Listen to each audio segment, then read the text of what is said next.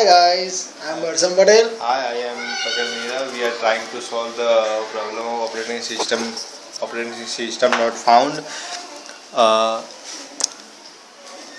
Operating system not found problem. We are trying different types of idea like remove the hard disk from the laptop and also press from F2 button.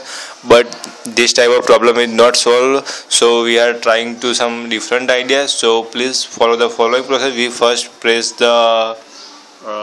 first shut down the laptop.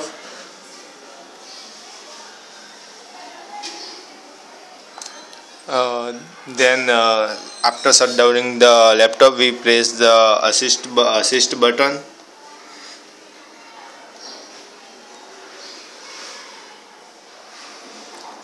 When we press the assist button, after that I have pressed start BIOS setup F2. So we press the F2 button from the laptop, and then we go to the boot menu. I have boot mode legacy, so I have changed the legacy to UEFI, and external device boot to enable, so I change it disable, and then I exit and go to save changes, what I changed in the laptop. So after changing the save changes, we shut down the laptop, and after when shut downing the laptop, we open the laptop. So it is ready, and now laptop is ready.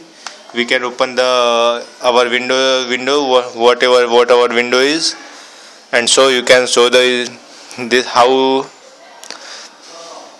the laptop is ready, and we can work on fast. This is some different and a easy idea. You can try it, and one of the best idea of the world. So enjoy. Now laptop is ready. So have a very best of luck for your